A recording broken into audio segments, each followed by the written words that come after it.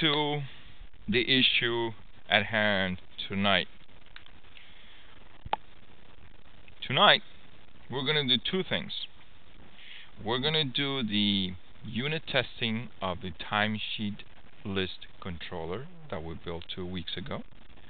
Okay?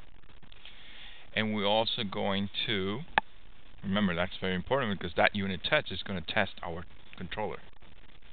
So far we have only done unit tests on our managers. That's it. Tonight we're going to cover how to do a unit test against the controller. And then the second thing that we're going to do on the second video lecture is going to be the enter hours controller. How different is it, the timesheet list controller, which was a very simple controller, versus the enter hours where you are actually entering data, asking data from the user, and you are grabbing it, validating it, massaging it, and then saving it into the database. Does it work?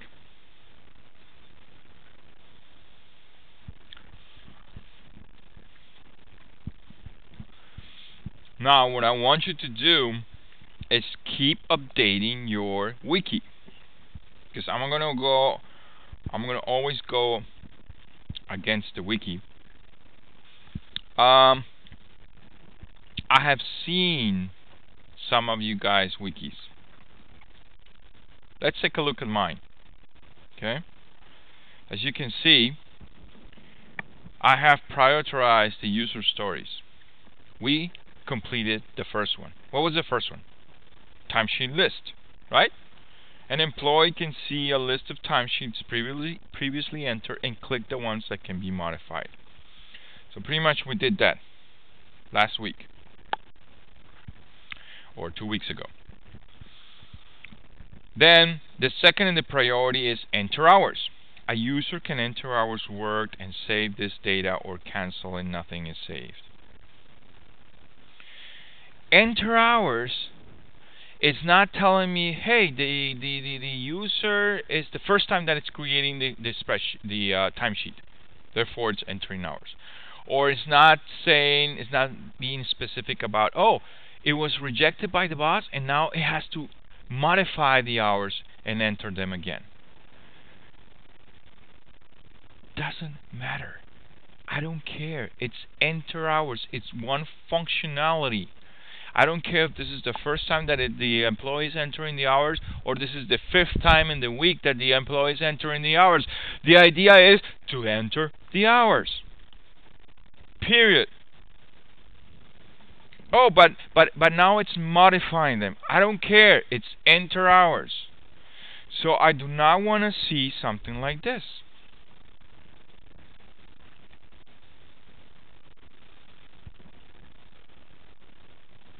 Enter expenses. An employee enters expenses and saves data. And then he has another one. Continue entering expenses. An employee can continue with an expense report that has been saved. Fix enter expenses. An employee can attempt to fix an expense report that has been rejected by his manager. To me, all of these are one and the same user story. Okay? I do not want to see user stories that are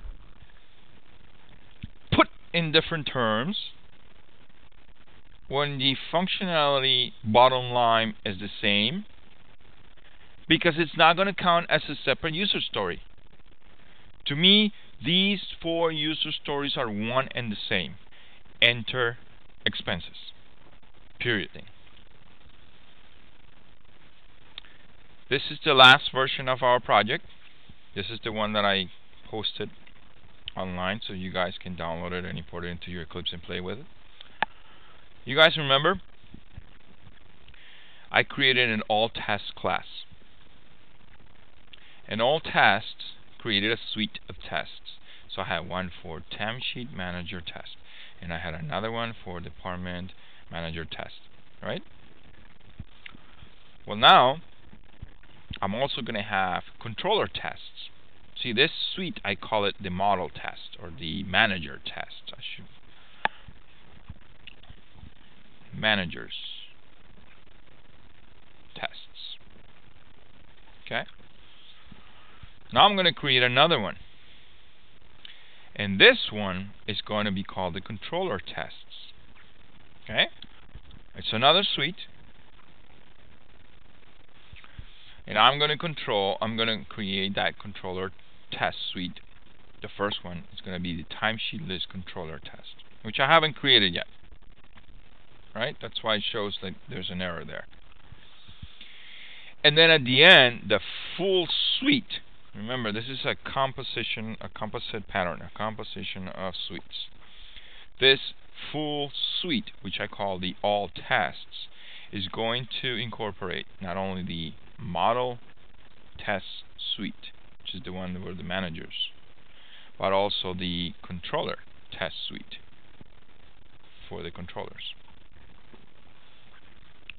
That's what I want you to do. Okay? So when I run all tests, it's going to run all the unit tests for all your managers, and immediately after, all the unit tests for all your controllers. Good. Now let's build the timesheet list controller test.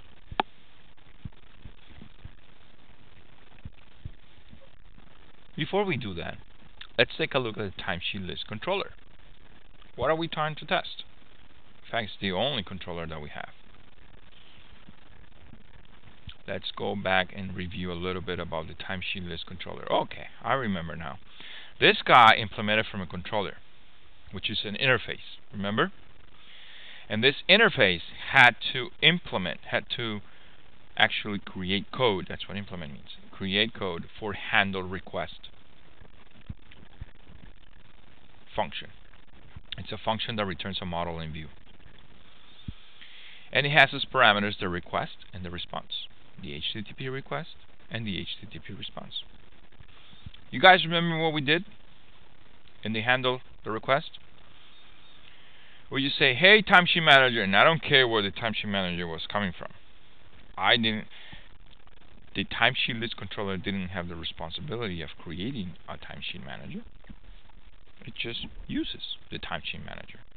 It says, hey, timesheet manager, get me the timesheets for employee ID 1. Gets back a list. And what does it return? It returns a new model in view with 3 things. The success view,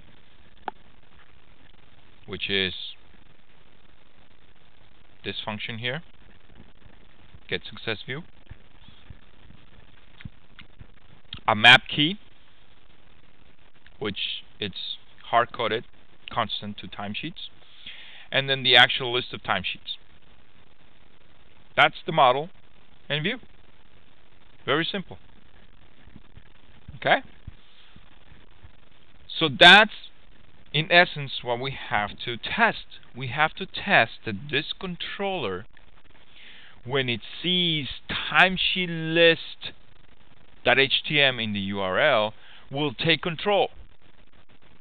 And it will grab the timesheet manager, get a whole bunch of timesheets, and then provide the model in view. That's what we have to test. In other words, we have to test the fact that the timesheet list controller is doing its job. How do we do that? What's the purpose of the map key? This is a parameter.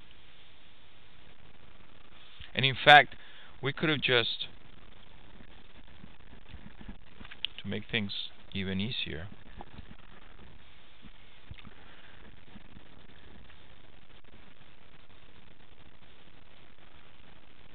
we could have just done this. What is it doing? It's actually passing. You guys remember in PHP, you guys remember hashes? What was a hash? Name value pairs. Name value. So you had a name and its associated value. And the value could be objects, lists, arrays. It could be anything in PHP. That was the beauty of it. In Java, it's not so easy. In Java, you actually have to make a little bit more effort to play with hashes. It has the class hash, obviously. In here, that's what we're doing. We're creating a hash with name timesheets. And the value of that hash is the list of timesheets that came back from the timesheet manager. That's what we're doing. We're actually creating a hash. Got it? And that hash is going to be sent to this view.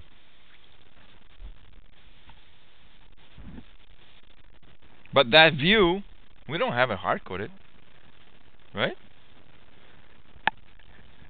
We don't have that view hard-coded. We're actually getting it from this getter, which is returning us this success view, which is a property. So who is populating that property? This is going back to the XML. You guys remember the servlet XML configuration? That's the XML that Spring uses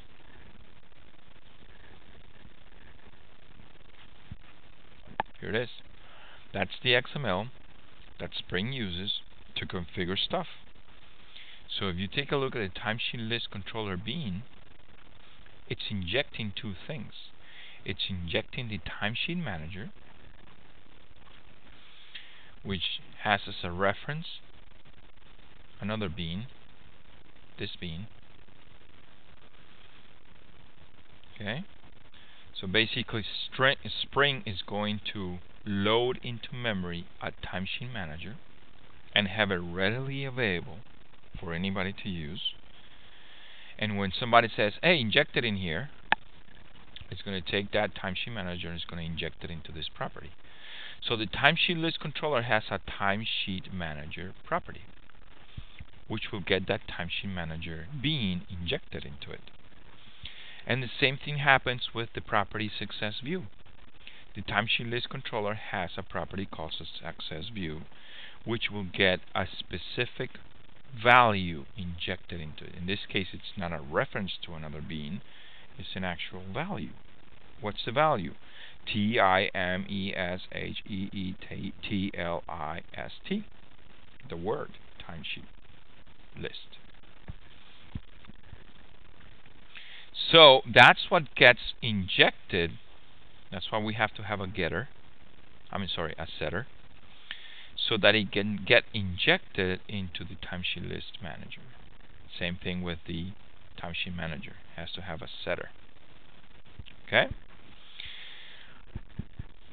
So, back to the test. We have to test the fact that timesheet list controller is doing its job. So most probably we're going to have to test the handle request. That's what it's going to end up being, the test. How do we do that? So we don't have to. We're going to have to go into our test package, right? And we're going to have to create a timesheet list controller test.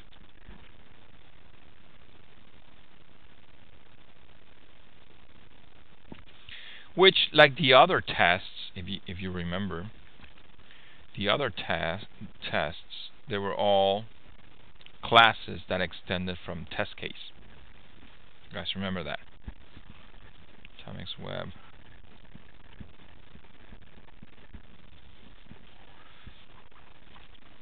Alright, so back to the timesheet list controller. I'm going to undo the stuff that I did here. I'm going to keep my map key because I'm going to need that. Alright.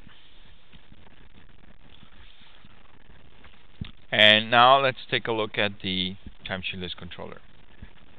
Now, one thing about unit tests that I didn't cover last week. Once you start building a whole bunch of tests, you start noticing that, wait a minute, I have to create all this stuff to be able to test something. And then once I have done my test, I have to undo that stuff that I originally started doing.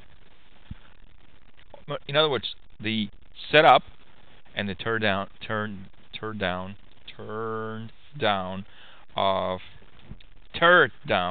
of all the setup, right?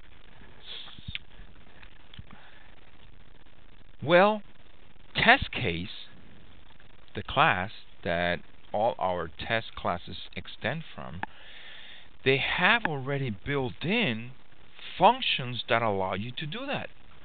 Hence, I introduce you guys to the setup function, which is actually a procedure, and the teardown procedure. Before you execute any test in a unit test class, the unit test framework will execute the setup and the teardown automatically for you, so that you don't have to do it for every single test. What is this? What is the benefit of this? What is this giving us? Well, it's giving us a way of concentrating just on the test. In other words, the function or procedure that we create that is going to actually do the test would only need code concentrated on the test. It doesn't have to have code for preparing the test or tearing down the preparation of that test. So it's going to make our life easier. So from now on, if you guys need to prepare or set up your test, put that code in the setup function, in the setup procedure. And whenever you want to get rid of the stuff that you prepared or you set up, then you put that code into the teardown.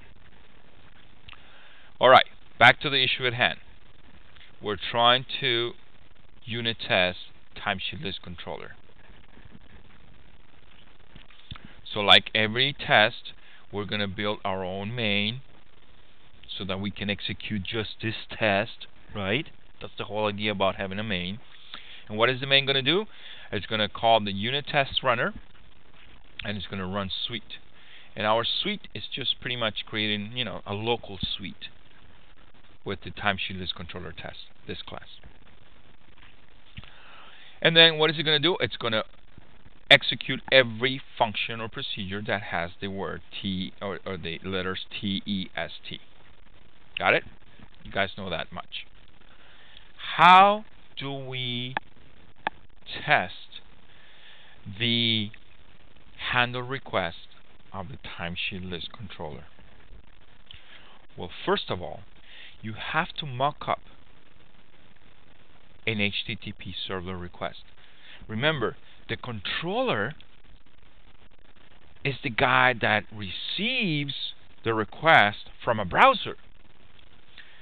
And how is that request done? That's done by the browser through HTTP protocol, a specific URL. So we have to mock up that, like if a user just went into a browser and hit that. Okay? And hence, there is, as part of the unit test framework, as part of the Spring framework, there is something called a mock HTTP server request. Okay? And this is the benefit of the Spring framework.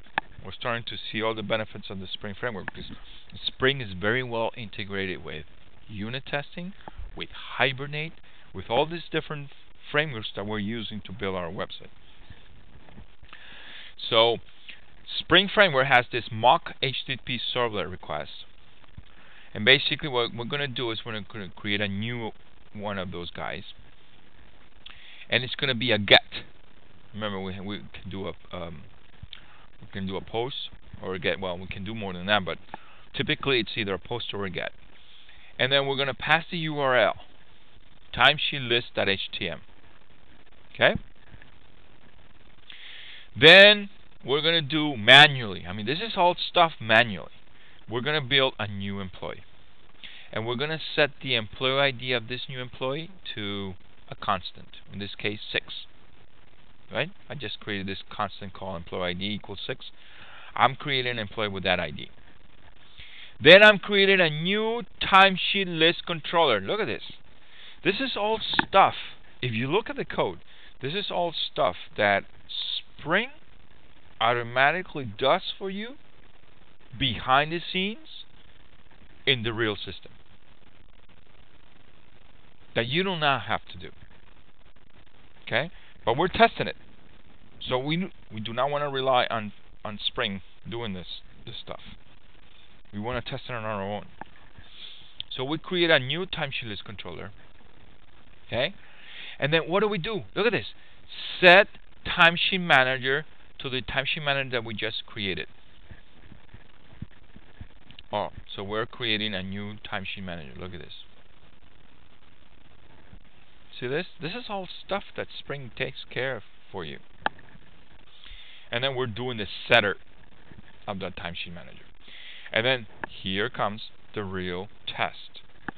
Timesheet list controller, handle the request. And you're going to be passing the HTTP server request, and obviously the response is not built yet, so you pass null. The response is not built yet. Right after the call of that handle request, that's when you have to start asserting stuff. That's where the actual testing, the code that tests the handle request should go. What's the first thing that you should test? The fact that the model in view cannot be null. I mean, you have to have a model in view. That's the whole purpose of the controller, to create a model in view. Okay? Not only that, the model in view has a model and a view. And they're both properties of the model in view class or object. So you can actually say, hey, get me the view, or hey, get me the model. With timesheet list controller, you know for a fact that the model cannot be null. There has to be a model. What is the model? Is the hash that I just talked to you about. That hash says I'm going to have a name called timesheets with a value that is a list of timesheets. Now, the list could be empty. I don't care. But the hash has to exist. The hash is the model. So that's the next assert that you do. Assert not null model in view dot get model. So in other words, the model of the model in view object cannot be null. Oh, but wait a second.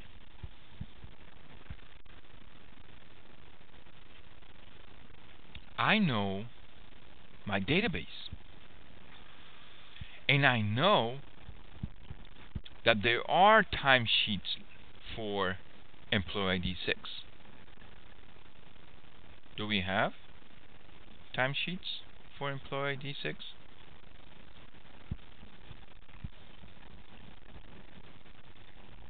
And go into the timesheets. How many timesheets do we have with employee ID 6? None. I guess we're going to have to do some setup work, right? So let's stop right there, our test, and let's jump into the setup. The setup needs to create a timesheet for employee ID 6. And that's exactly what we're doing here. We're actually building two timesheets for an employee ID 6. Now, never mind that employee ID 6 doesn't exist. Right? It doesn't exist. But we can actually create timesheets for an employee that doesn't exist. Why?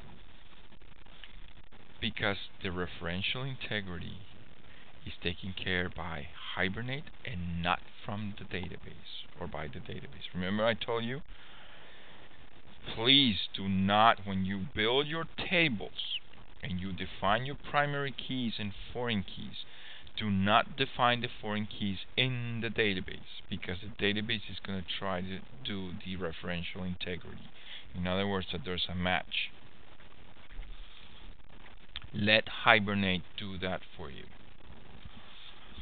So that's the reason why I can create this timesheet for employee ID 6. You know, it's from March 4, 2006, status pending, department IT, and 8 hours here and there, and then you just save it. You tell the timesheet manager to save it, and then you create another timesheet here, blah blah blah, and then you tell the timesheet manager to save it, and that's it. So you get back this timesheet ID. You don't know what it is, so you save it in here.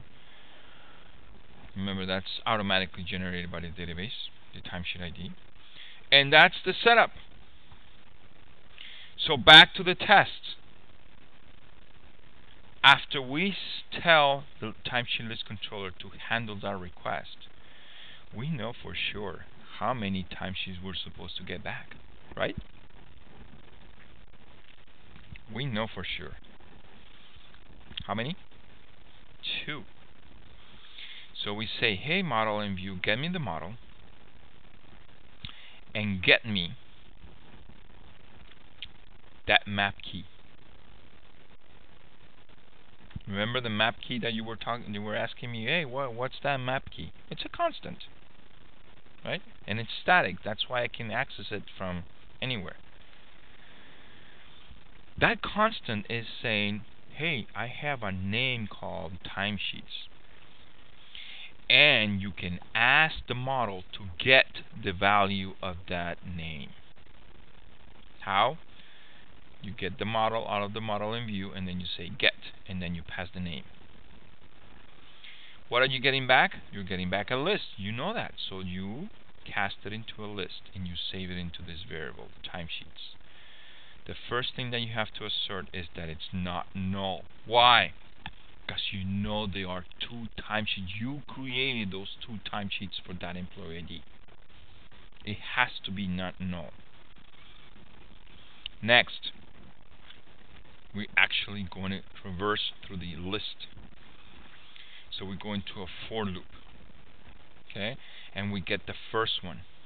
We cast it into a timesheet. And what do? We assert that the employee ID that we use to create those timesheets and that we use to handle the request, we assert that that employee ID is the same employee ID on each one of the timesheets. On each one of the timesheets. And then we're just going to do a system out, print, hey, this test passed or whatever. You don't really need to, but that's it.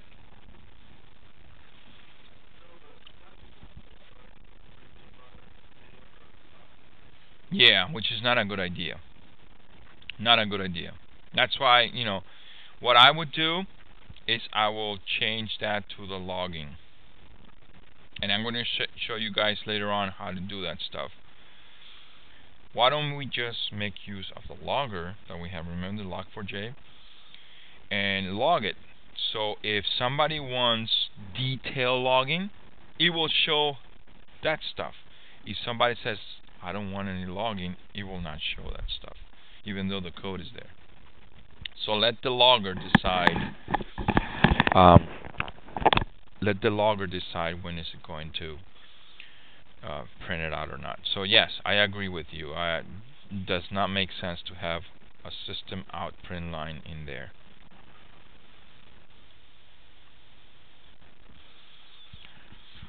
All right. Now, what does the test involve?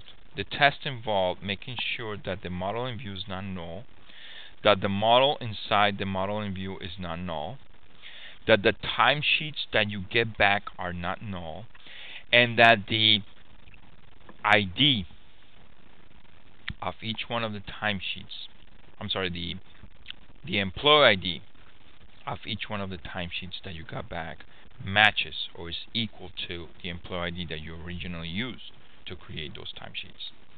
Okay?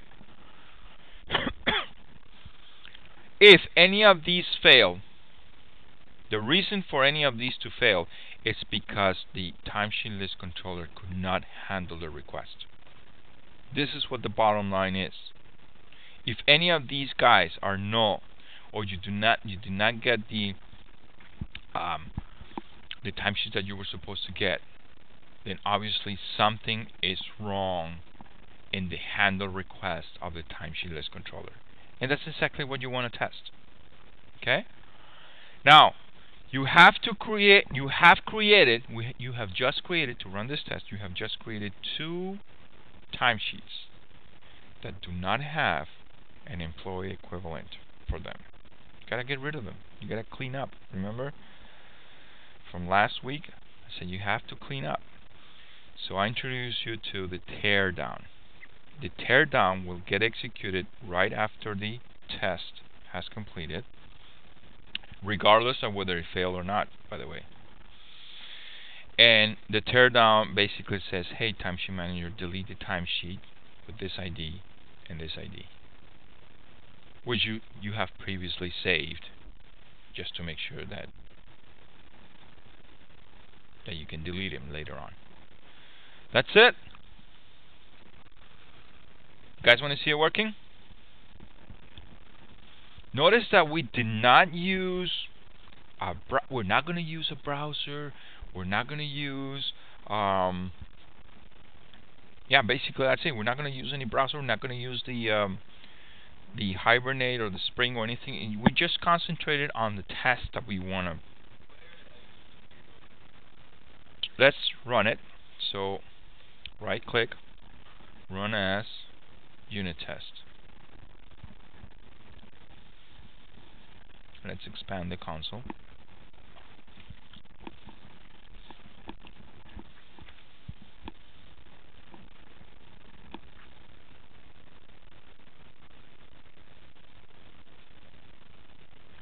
There you go. This is what you should get. You should get, that Hibernate's being loaded, that the Hibernate mappings are being loaded, that the all the stuff that it's required in order to, then that the build session factory is loaded, and then a few. Look at this. See this? Insert. This is the test right here, inserting the first timesheet. And you see this second insert? This is the insert of the second timesheet. Okay? In fact, let's take a look at the, here they are. These are all the parameters that are being passed. And then in here are the selects. And then at the end, deletes. This one takes care of deleting one, and this one takes care of deleting the other one. Cool. Now let's take a look at the JUnit interface. Whoa, it didn't pass. It did not pass. Expected 6, but was 1. Oh, that is correct. That is correct. You guys know why? We're trying to get the timesheets. We're telling timesheet list controller to give us all the timesheets from employee 1. But in our test, we're passing 6. So in here, see this? Assert employee. The employee ID is 6, but the actual employee ID from the timesheet is 1. Can anybody tell me why it's 1?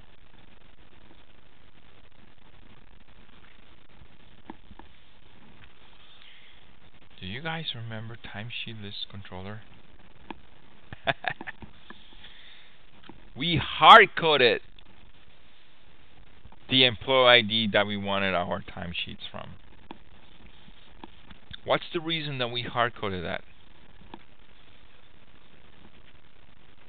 Well, right now, yeah, just to make something quicker and see that it works, right? If we wanted the timesheets from employee ID 2, we just change the code in there too and then run it again. But that's not very practical, right? Where should you get the ID from? And this is going back to how you're building your system and how the different users of your system will have different access to different stuff. Authentication. And this is something that the reason why I have hard-coded into employee 1 is because right now we have not touched authentication. In reality, what should happen is the ID, the employee ID, should come from whoever is logged in. Oh, are you logged in? Oh, okay. I know who you are. You grab the ID from that employee and you inject it in there. And you get the timesheets for that person only. That's how it should be. So that the employee 1 is not able to see the timesheets from employee 2. Or employee 6 is not able to see the timesheets for employee 1. That's why our test failed. So just to make our tests pass, okay? And this is a perfect example of tests verifying that the code is right. Right now the code is not right because we haven't touched authentication yet. So we can either do one of two things. We can hard code 6 in here in the timesheet list controller. Not a good idea because obviously we do not have that employee. Or we could hard code the employee ID to 1 in here.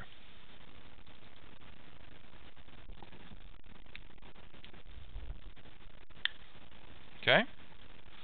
If we do that, we're actually creating 2 additional timesheets for that employee.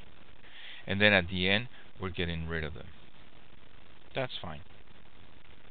That's fine. Okay? What I want to be able to assert is that the employee ID from all the timesheets is equal to 1. Okay? So let's save it. Let's rerun the test.